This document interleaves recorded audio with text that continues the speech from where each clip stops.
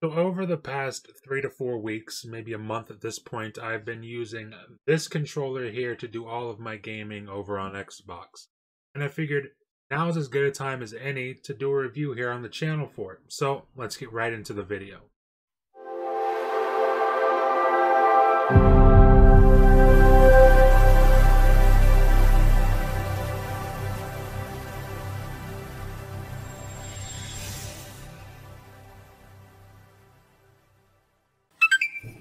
First up, let's go over the basics. This is the Thrustmaster Eswap X Pro controller, a controller that I would call at least somewhat equivalent to the Elite Series 2 controller.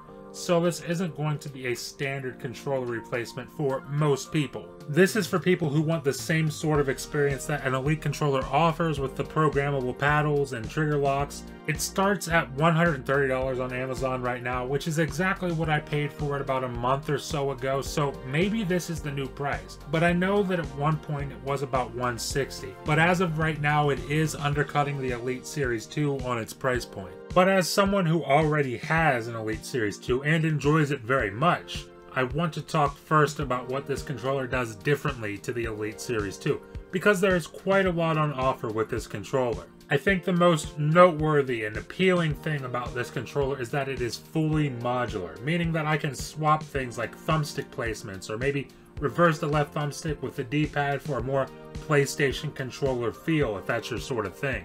Now for me personally, I prefer the offset thumbstick, so that's how I keep it. But what makes this incredibly interesting in the long term is, let's just say hypothetically, I start getting stick drift a year or two from now on my controller. Well, I can just go right over to the Thrustmaster website and buy myself a new thumbstick module for 20 bucks.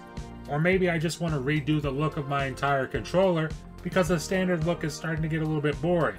Well, I can also head over to their site and pick out entire new color packs for my controller. I'm actually thinking about buying this orange color pack right here. And it comes with everything I need to give my controller an orange makeover. It's got the thumbsticks, the D-pad, the side grips, and the triggers. All for 50 bucks. But it's nice to know that if something does go wrong with a thumbstick, then I can just get it replaced for 20 bucks, no questions asked. But the Thrustmaster also differs from the Elite in that it has back buttons in place of the Elite's paddles, and honestly I kind of prefer this to the paddles. They're very much out of the way. I've never accidentally hit these buttons like I sometimes do with the Elite's paddles, which is definitely a plus for me. It also features a share button like the base Xbox Series controllers do, and this is something that I'm sure will be in the Elite Series 3 controller whenever that's announced, but for now, Thrustmaster has the advantage as far as that goes when compared to the Elite Series 2. And since we're speaking about buttons, I think it's important to mention that the Thrustmaster is one of the few third-party Xbox controllers that has its own app for programming buttons and adjusting dead zones on your thumbsticks and your trigger pulls.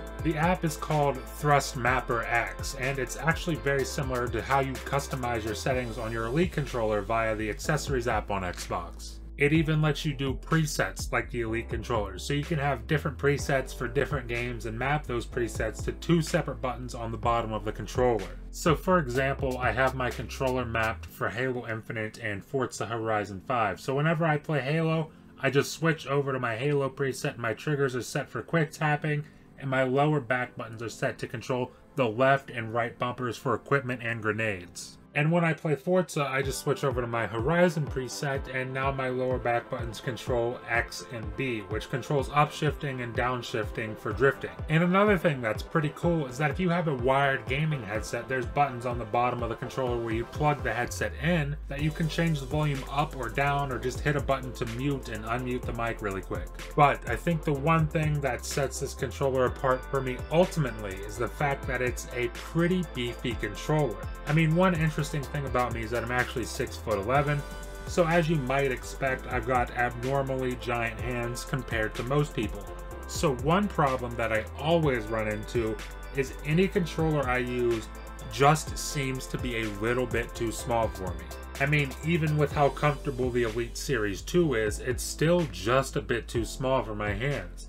But this Thrustmaster fits perfectly in my hands, and my fingers rest onto the dent of the back button, so my fingers aren't constantly hitting the back buttons by accident. And the thumbsticks are just slightly higher than they are on the normal Xbox controller, which is nice for me because with the normal Xbox controller, my thumb kind of just overlaps the thumbstick, so I'm not even using the print of my thumbs on the thumbstick. When I'm using the base Xbox controller, it kind of feels like I'm using the middle of my thumbs to move and look around on the thumbsticks. And I gotta say, after years and years of this being the case, I kind of just got used to it. But it's nice to finally have a controller where I can use my thumbs like you're normally supposed to, with my thumbs on top of the thumbsticks where they should be. I know that's a small little detail, but it's something that matters a lot to me, so that's why it's in this review. Now, so far you might be thinking I've described a somewhat perfect controller, but there are some downsides to this controller that I want to be upfront about. First of all, I think the most notable downside to this controller is the fact that it is wired, so you cannot use it wireless, which is pretty annoying.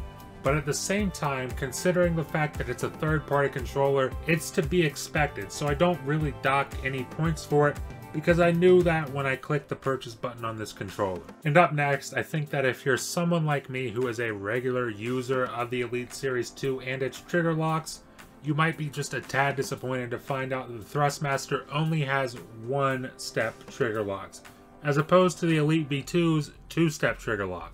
This basically just means that the shortest trigger pull on the Thrustmaster is still a bit longer than the shortest trigger pull on the Elite V2. And then the final complaint is that there's no real grips on this controller. In fact, what looks like grips on this controller seems to be there more for aesthetic than actually functioning as a grip. I mean, it's not slippery by any means, and I certainly haven't had any issues with them, as they do still seem to keep your hands cool while playing.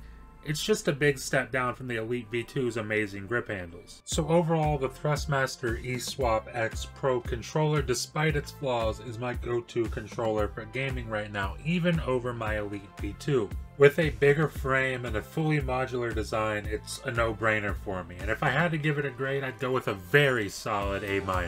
But what do you guys think? Do you have a Thrustmaster? And if so, what's your experience with the controller been like? Or maybe you have more questions for me about the controller. Either way, drop a comment below and let's have a discussion. Leave a like if you liked the video, and please remember to hit that subscribe button and ring the bell if you're enjoying the content and want to stay up to date on all my latest videos. Thank you for watching, and I'll see you in the next video.